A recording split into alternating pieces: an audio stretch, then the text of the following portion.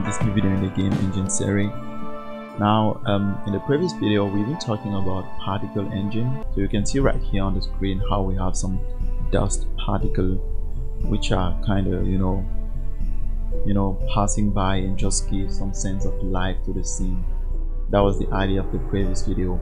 In this one we're gonna be moving forward and start talking about UIs, things like buttons. I have already uploaded a video about this, but I wasn't so confident on that one, so I thought it might be a good idea if I kind of upload a new video on this. About this, if you're watching this for your first time, there is a link in the description below where you will find the whole playlist where I explain how to build this game engine right here on the screen. And I also want to invite you guys to go out and support my work on Patreon. So let's get started.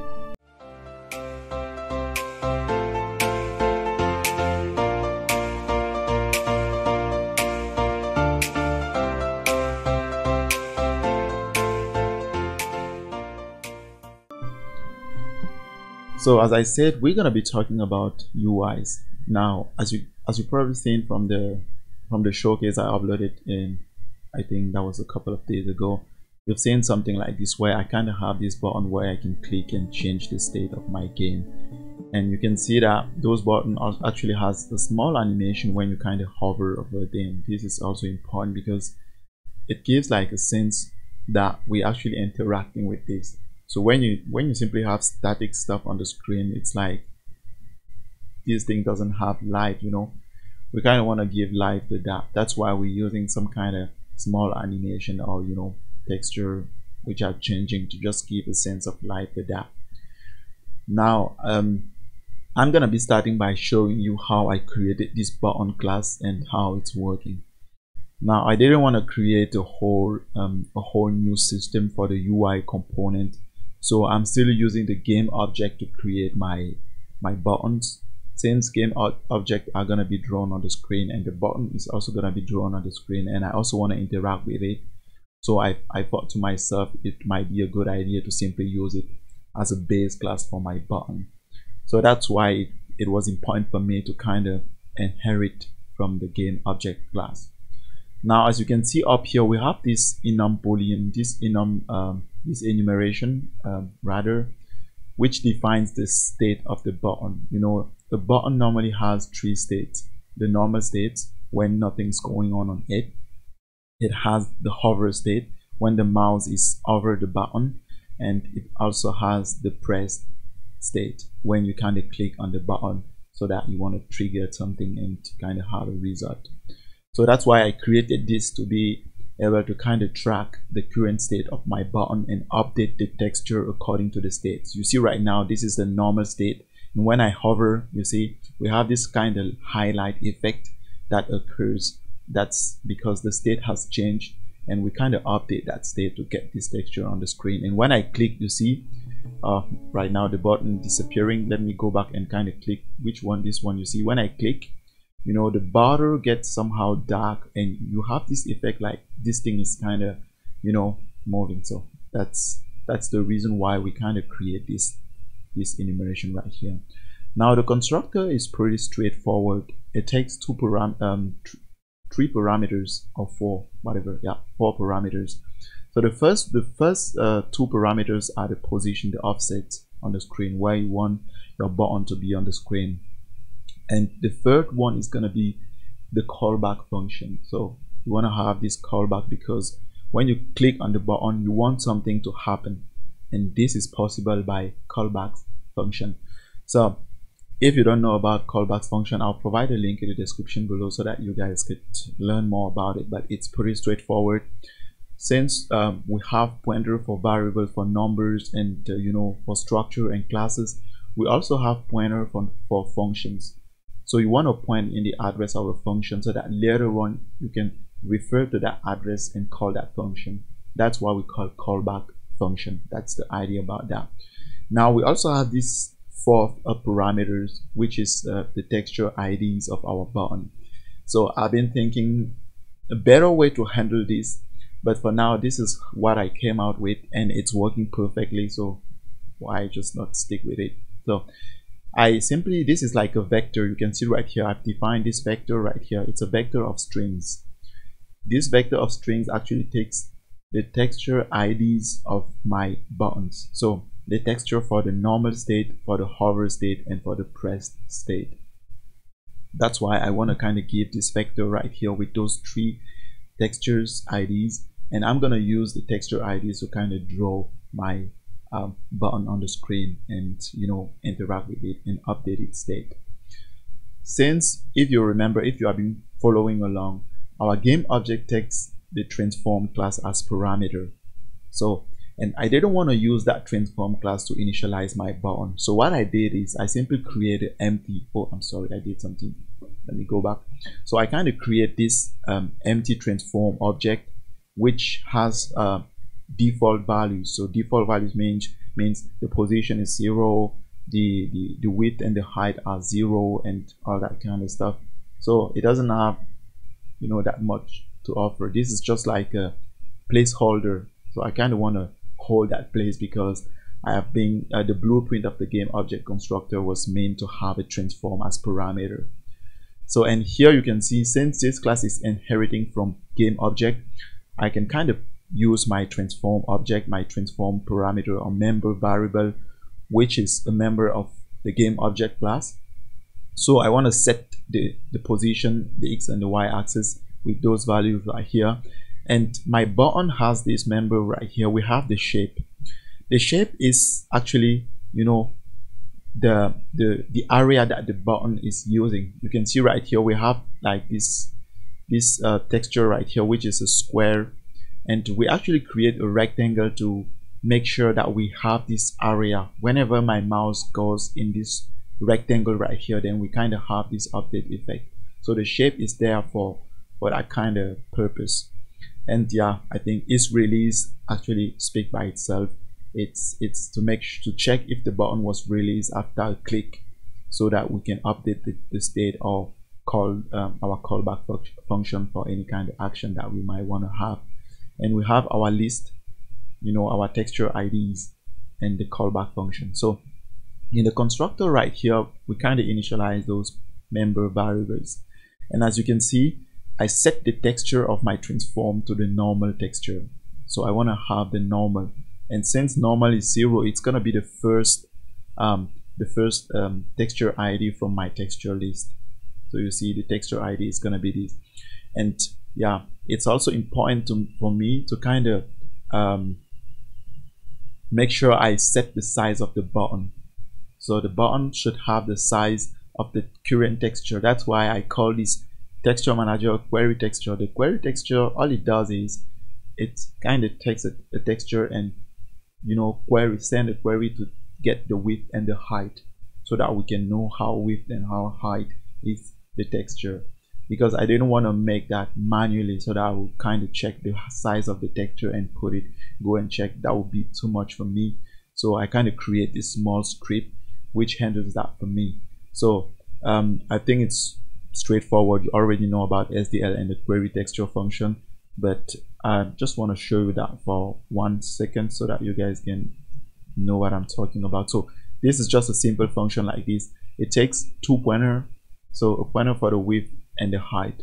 So you can see I put this out right here because the idea is to write inside of these variables. So I'm not going to be using this as parameter to make any kind of calculation, but instead they are going to be used like output variables.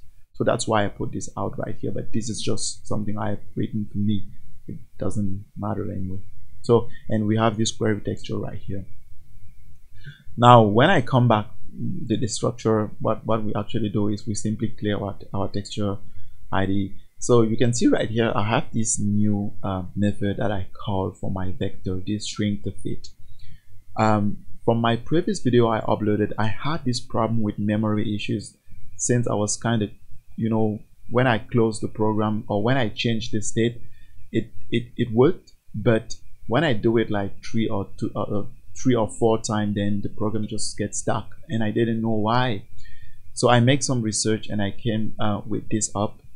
It's important to always set the size of the vector to 0. So that's something I learned, and yeah, that was also something that was missing in my code, and this was just for test purpose, so this is not important. The clean function is not important for now since I'm not using it.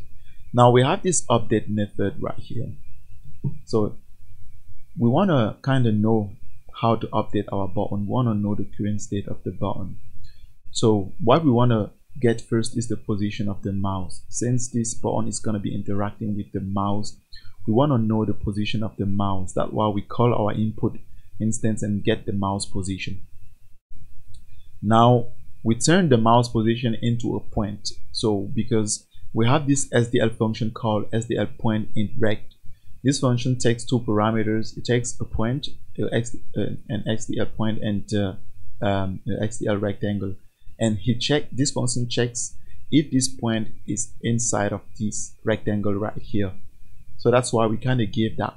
If the mouse position is currently inside of the shape of our button, that means the button is currently hovered. So that's why we check that. So we check that, and now in here, the first thing we check is, okay, now our mouse is inside the shape, is inside this rectangle right here. Now we want to check, is the left button of the mouse clicked and was the button released?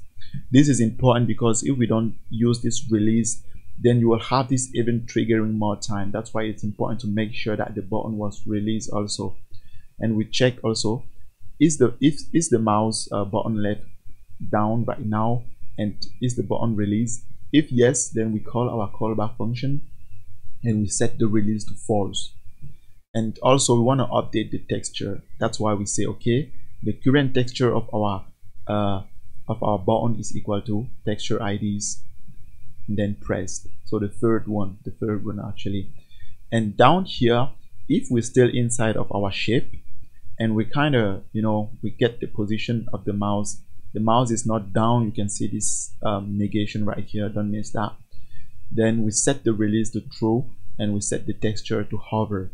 If all of this is not, if we're not inside of that shape, that means we're not actually hovering the button nor clicking. So that's why we simply set the state to normal. So this is how we create our button. And you can see if I switch over to my play state, now I include the button normally, and here you can see how I create my button. So if you remember, those texture ID are handled by the texture manager, and my texture manager is going to be parsing the texture from my texture.tml file right here. So you can see I have this file right here which contains everything about the texture that I'm using. That's why I kind of have this. So I kind of pass my my parameters. Oh, I didn't want this. Let me close this. So I kind of pass my parameter. You can see right here I have the position is 10 on the x and the y axis. I have this function right here, this method that I written down here. You can see I have void play. But one thing you have to know about this method is they have to be static. If they're not static, then you will have some problem with that, since those are going to be callback function, and you want to be sure that those things does not change the memory, in between or something like that. That's why I define them as being static variables. You can see static void, open menu, pause game, options. So it's important. This is a point that you need to make. If you don't do this, then you're probably going to be running through some issue. Now I'm still looking forward to see if there is a way of doing this without using the static keyword, but I haven't found yet a way of dealing with that. I could have simply write my function in between here. That's also possible by just doing something like this. This is how you can define a function, and then you put, and then I can write my function component in here. This is how you can create a callback function easily, but I didn't want to do that because it's gonna make things too messy. So I think it's better for me to kind of write function beside, since it's also going to be, it can happen that I want to do something before moving to the next page or the next state. That's why I think it's important for me to write these functions right here. So this is how I create my button. Since those buttons are also game objects, so I created another list for them in where is my play.h. So I created this second list. If you remember, we had this game object for our game objects like the player and all that kind of stuff. I didn't want to mix them in the same list. That's why I thought to myself, it's better for me to create another list and kind of put them in. So object list is just a vector of game objects. So if you don't be afraid of this type right here. I created that type because I didn't want to write std vector game object and all that kind of stuff. I kind of create this short name. So let me show you this before we move forward into my game right here. Here you see, so I defined the first thing I did was I created this object pointer because I didn't want to write game object with this star right here every time. So I created the object pointer and I cut it like this, and here I create a vector of object pointer. So that's simply what is going on there. And then I simply create that list, and here I can simply push my button in that list, and all I have to do now is to draw each object on the screen. What I'm currently doing right here, for each object inside of this object I want to draw, and I do the same thing for the update. Since the update our button doesn't need the delta time to do anything, that's why I didn't need to put the delta time. I just kind of write 0 there to as placeholder, something like that. And yeah, so you can see right here in the destructor of this class, I kind of call the clear function, and I also shrink the size to fit. That was important. Hope you guys are enjoying. Hope you guys like this video. If you do, don't leave without subscribing, without liking.